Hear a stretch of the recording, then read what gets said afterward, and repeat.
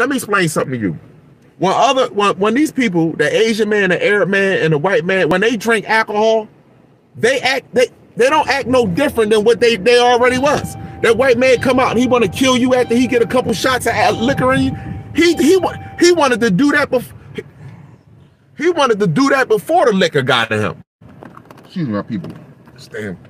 I'm at work, and this damn thing just like damn. So anyway, he wanted to do that before he got that liquor in him. You, on the other hand, when you get that liquor in you, what you want to do? What do a soul be want to do? Huh? You start becoming spiritual when you get that liquor in you. You start getting that you a soul being. You want to be spirit. You want to be the earth. Come on, man. It's a real. You ever see somebody that get liquor and you be like, damn, you ain't act like this. Oh, I gotta get drunk before. Why you think exotic go-go dancers, they get so much liquor in them when they in the bar?